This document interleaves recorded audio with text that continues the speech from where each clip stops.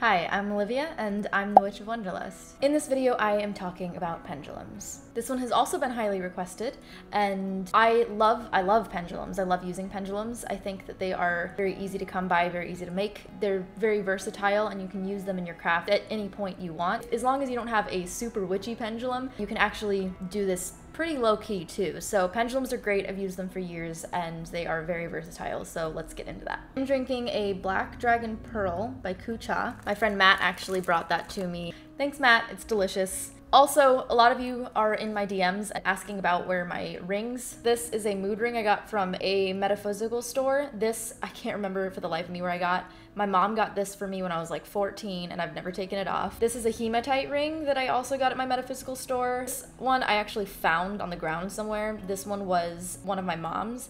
This ring and my zodiac earrings are from Ana Luisa, and at least with that one, I can give you a link because all the other ones I don't really actually know where they came from. This is a howlite necklace. This was a gift. If you are interested in at least my ring or my earrings, there's actually a link down below and there's a discount code for you. So at least I can help you out there. Now, into the video. So first off, for those of you who aren't familiar, what is a pendulum? At the very basis, at the root of what a pendulum is, it's basically just a weighted object on some kind of string or chain. So this could be a necklace, this could be a ring on a chain or a string, it could be something that you found, or it could be something that you bought. So you'll see a lot of pendulums are made out of crystal. Some believe that that has a certain kind of energy and it kind of affects the reading. So, you know, if you were doing a love reading, then you would probably use rose quartz. Or if you're doing something with psychic connection or something about dreams, then maybe you're using an amethyst. No, you do not have to have a plethora of pendulums for all different kinds of readings.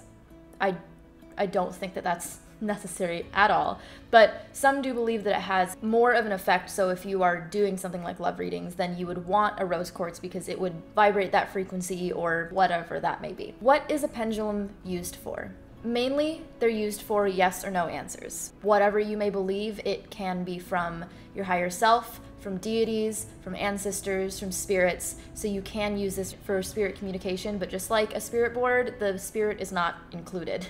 Personally, I like to use my pendulum for little decisions because I'm a very indecisive person. I will use it to decide where to eat that day or if I should get tea or coffee. Of course, I use it other ways as well. The pendulum that I currently have, sometimes I will bring with me if I know that I'm going to be making a lot of decisions that day because apparently I'm still not a full adult. Then it goes into the question of how does a pendulum work? There are a lot of different beliefs on how or what makes a pendulum work. The general idea is that when you're holding your pendulum, there is a vibration or a frequency that goes through your arm, down the chain, and into the pendulum that makes it swing a certain way. This idea is that it could be your heartbeat, it could be your subconscious that slowly makes it swing, or if you are working with any kind of spirits, then maybe the spirit is influencing that frequency and the energy around the pendulum, and in return making it swing a specific way. It can go from anywhere between it's your heartbeat, it's your subconscious, it's the spirits, it's higher self.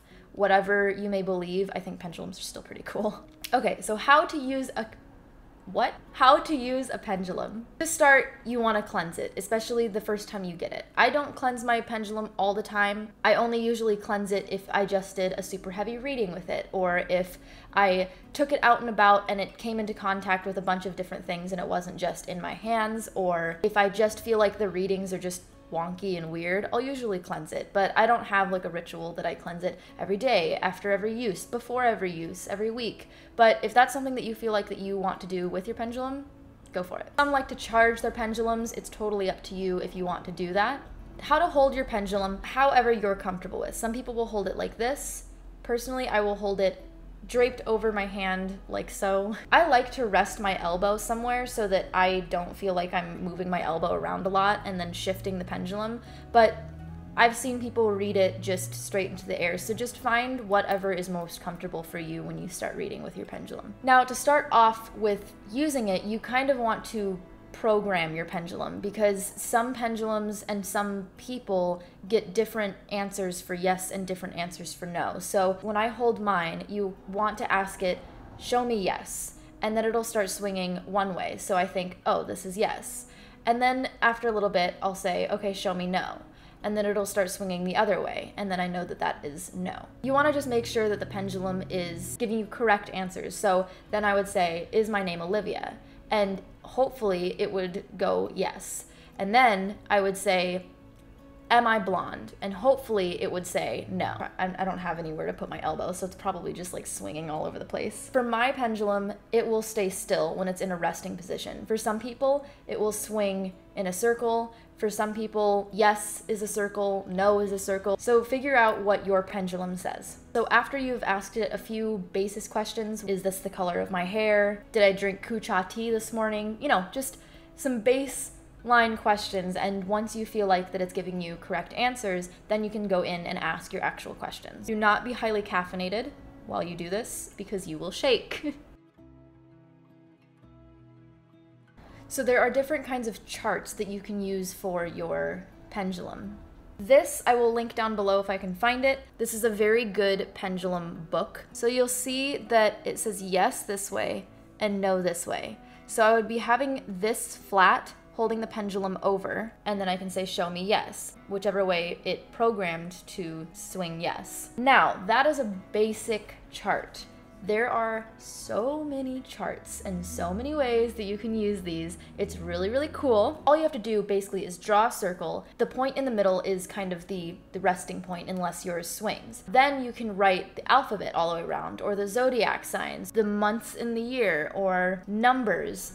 So you can use this almost like a spirit board if you wanted, for something to spell things out. One of the fun ways is that when you draw the circle, you can write little oracles. So it's kind of like using oracle tarot cards, or if you have a couple different tarot cards, you can lay those out and see which one it swings to. I actually use my pendulum with my tarot cards sometimes. I don't know which one to pick. I will use my pendulum. What piece of this should I take as my advice? I can go over each card and see which card I have the highest reaction to.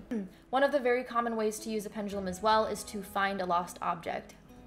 So just like tarot, the pendulum can be as sacred or as casual as you want it to be in your craft. I use mine in both ritualistic ways and in casual ways. So that's pretty much all this is. Pretty quick video. I hope that you enjoyed that. If you have any books or have created any charts, I would love to see them. Share that on Instagram with the hashtag #WonderlustCoven so that everybody can see them and I can interact, and I can even share them on my story. I have made printables, so if you want to check those out, they are in the link below.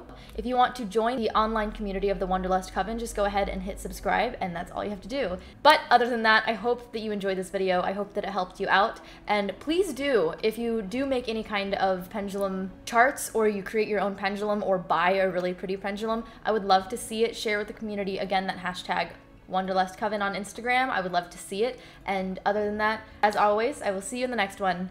Best of luck. Be kind to each other, and may your gods treat you as you've treated others. Bye.